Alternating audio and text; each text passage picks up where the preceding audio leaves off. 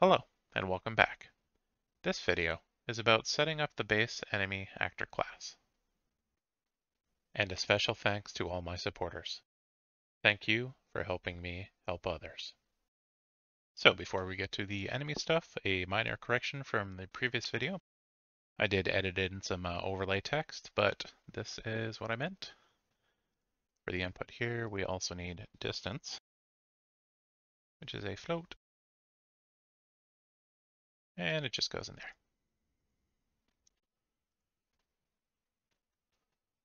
All right, so for the enemy, we're first going to create a new C++ class. So a pawn is basically just an actor that can be possessed and have some input from a controller. That can be AI or a player. An actor is an object that's placed in the world. For the tower and player, technically I could have used an actor in those cases. We may get to a point where possession makes sense, but for the enemy we're going to go with actor. So for this, I'm just going to call it enemy actor. Create the class. Let Unreal do what it does. Don't click that yet. All right, so with that done, we will then just close. Pop that back there, the editor. Wait for the red to go away and hit reload. So for the enemy actor header file, this is the fresh actor subclass. It just has a constructor, begin play, and tick. I'm going to replace all this. Go back up here. So what we've added is ability system interface, and then the public eye ability system interface here. For this, as a reminder, we need this function to be defined. So we have that down here. We added post initialize components just to initialize the ability system component. And then we're adding a status mesh, the ability system component, and the enemy set that we built in a previous video. In our enemy actor CPP, we are including the ability system component, not interface, our TD enemy set, and then we're creating our status mesh component, the ability system component, and enemy set, all effectively created the same way. In our get ability system component, we just return our variable, and post initialize is just calling the super version and init ability actor info, setting along this and this for the owner and avatar. So with that done, we'll hit F7, make sure there's no build errors, and then launch into the editor, and I'll see you there. All right, in the editor, we're going to go into our gas folder. I'm going to create a new gameplay effect. So similar to our tower attributes, we're going to create an enemy attributes.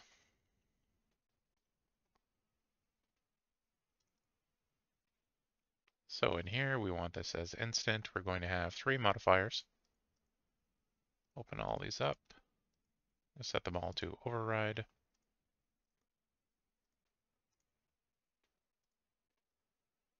For the attributes, we have our health, max health, and move speed. So down here we have move speed.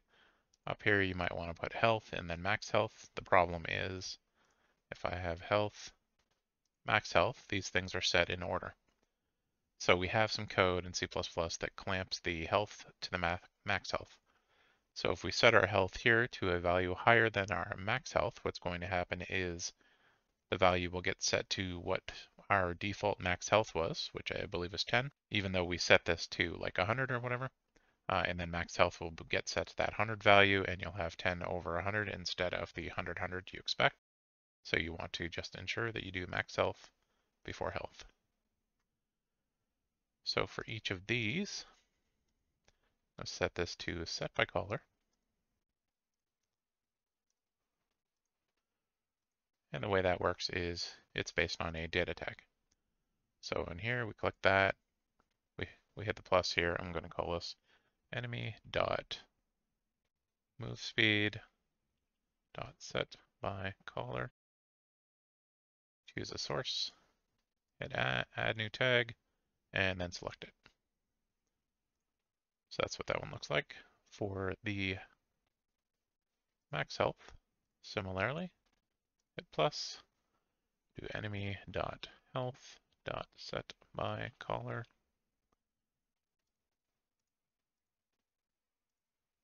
And I can use that same tag up here.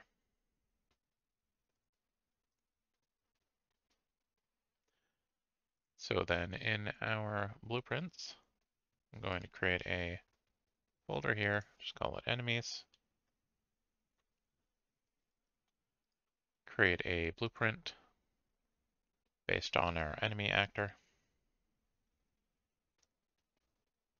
I'm going to call this one BP underscore enemy base.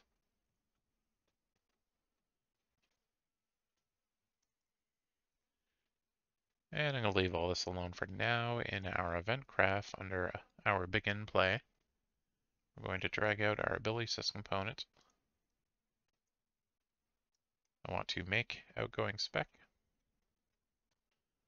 We choose our gameplay effect, which is enemy attributes. That creates our gameplay effect spec handle structure. Using that, we can call assign tag set by caller magnitude. So then here we're going to choose our enemy health set by caller. We can duplicate this over here. Set up the other tag as move speed set by caller. We need to make sure that the gameplay effect spec handle structure is dragged into the next one. And then lastly, we will be calling apply gameplay effect spec to self. And dragging in the spec handle here.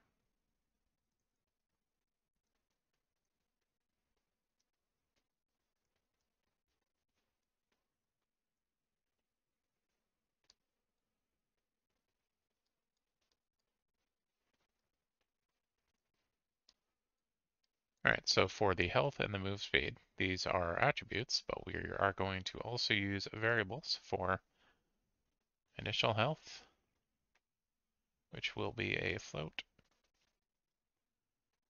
and initial move speed. Going to compile so that we can set the default variables for these. I'm just going to set move speed to 150 and health to 100. And then we can drag these in here.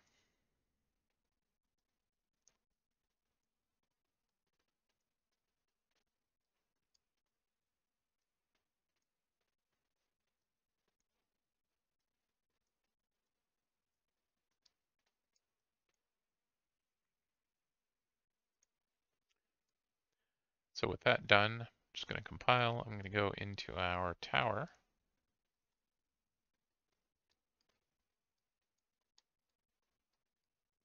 And I will copy this print code over here.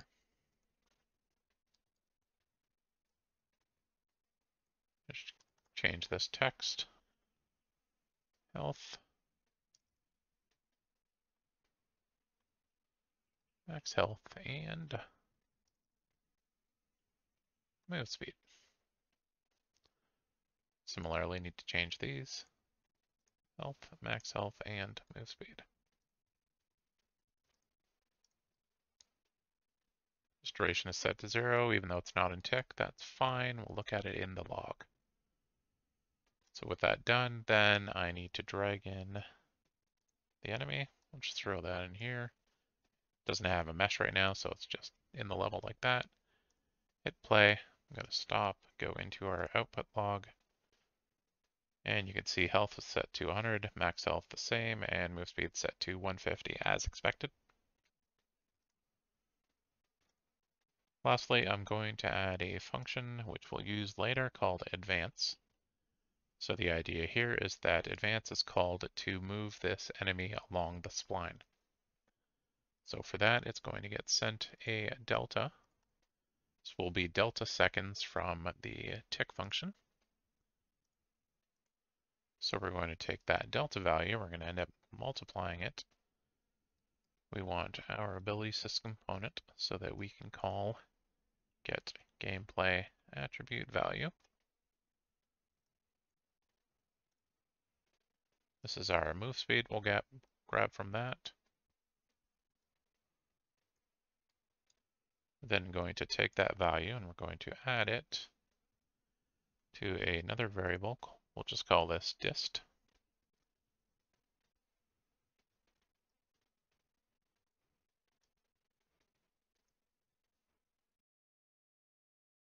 So dist will track how far along the spline that this enemy exists or is placed, located.